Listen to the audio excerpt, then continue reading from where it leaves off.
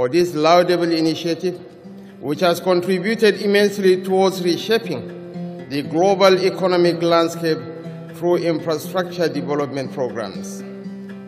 Since its establishment in 2013, the BRI, which can be said to be the largest development undertaking in the world, has made giant strides in achieving groundbreaking contributions to world economic growth and development, especially in areas of infrastructure and people-to-people exchanges.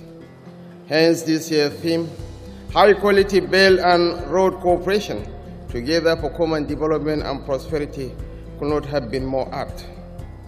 These achievements are reflective of China's commitment to leveraging on the principles of cooperation and joint efforts towards achieving economic development for the common prosperity of developing economies. I also wish to note that BRI has been a major contributor to the implementation of the UN 2030 Agenda for Sustainable Growth. The digital economy has played an important role in accelerating global economic growth and recovery, as well as emplacement of mechanisms to ease the process of engaging in transborder trade and e-commerce, amongst many other advantages. I would therefore like to commend China for introducing the Digital Silk Road as a vehicle for achieving international economic cooperation beyond geographical borders.